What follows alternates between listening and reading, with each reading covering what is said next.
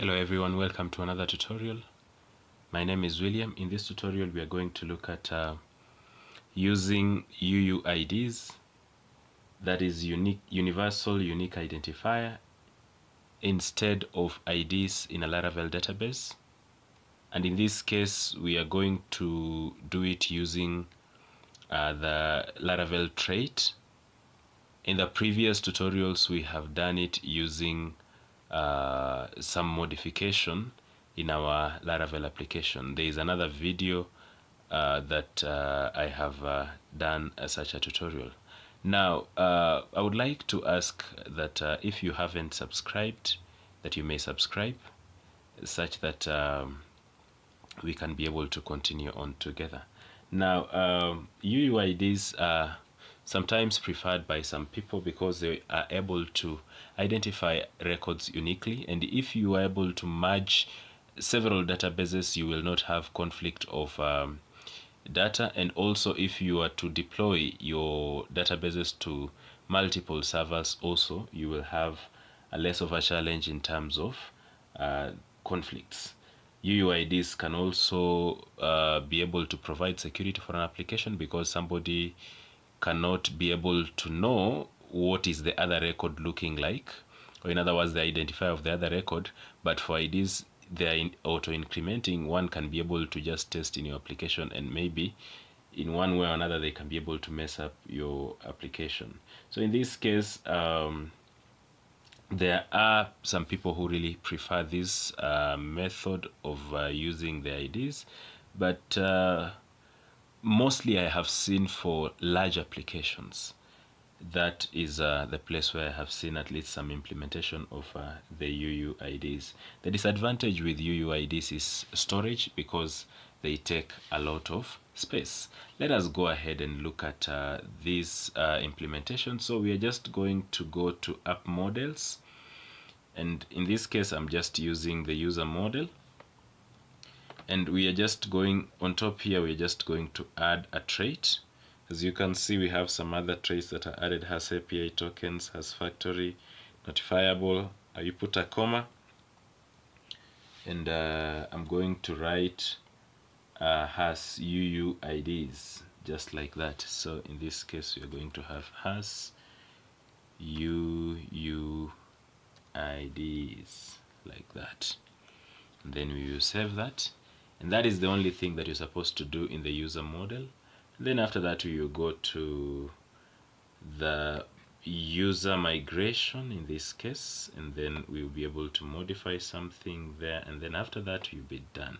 So I'm going to go to database migrations, and then I will click on the user migration, and inside this user migration I would like to change only this first line where we have the table ID. In this case, this, the way it's represented, it's you take the IDs as big integer, but in this case, because we are using UUID, I want to change it to UUID, and then in this case I can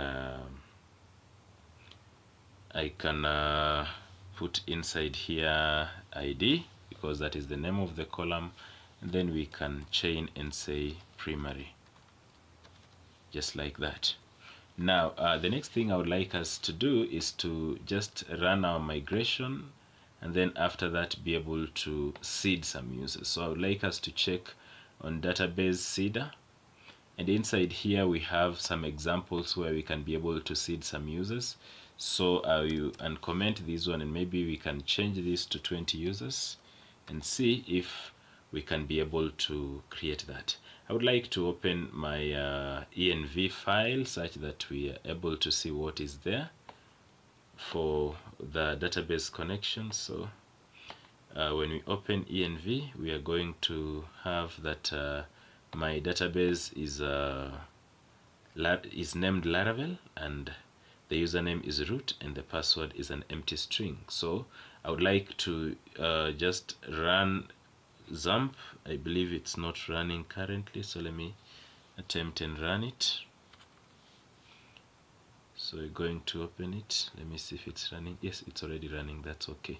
So I will open terminal and attempt to run the migration, and in this case my my table already exists, but it has data from other projects.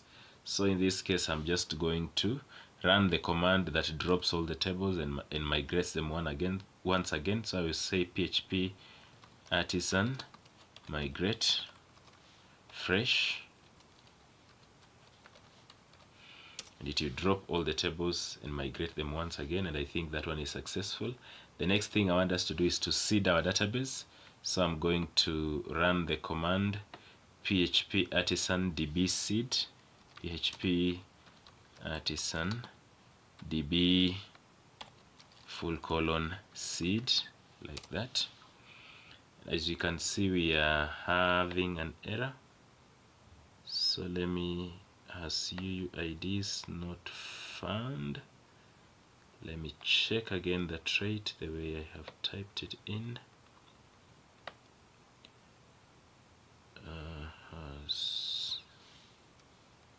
Has UUIDs, like that. Let me try again.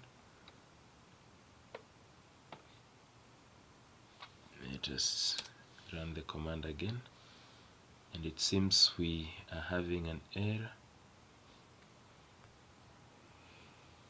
The problem is that we have not been able to import this one above here, and I think that's the reason why we're having a challenge.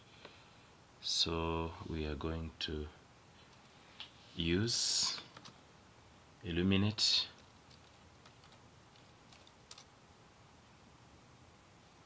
database eloquent concerns, and then has UUIDs.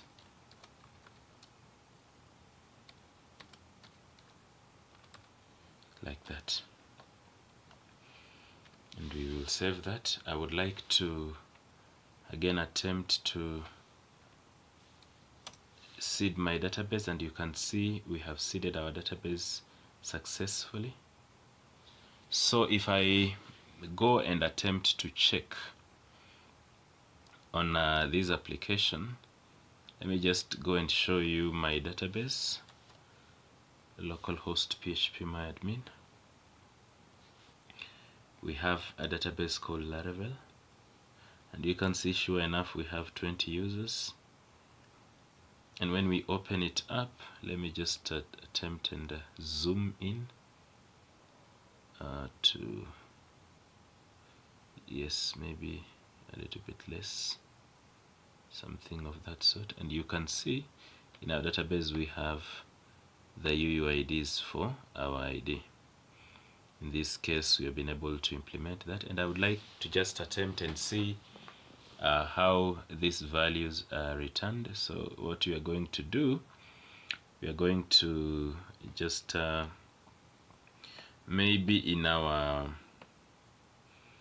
routes web.php, we can be able to just scroll down and maybe return our model here. So I can say return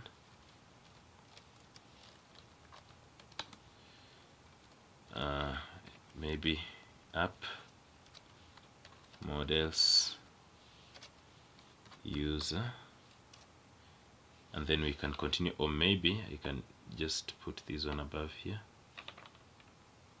Let me just put it above here because it is the best way it's usually done. You have it there, and then so use app models user, use like that to just import it, and then return user,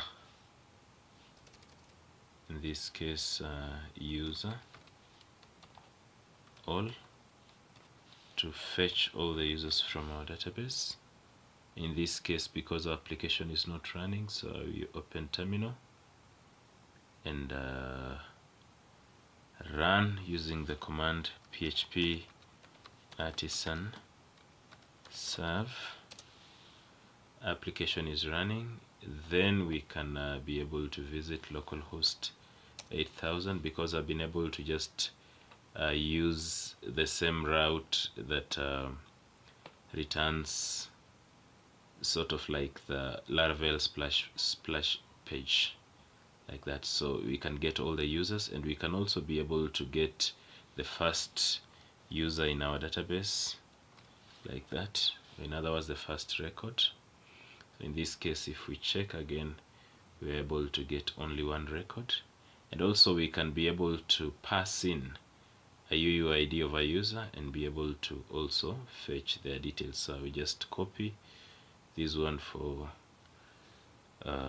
this user here. So I will copy it. We can be able to just pass it in here by saying find, and then we can pass it in as a string like that. And even this one, when we refresh, still it can be able to fetch for us a user with that UUID. Thank you very much for following this tutorial up until this point. I ask that you may subscribe, you may comment, you may share, and give this video a thumbs up if you find it useful.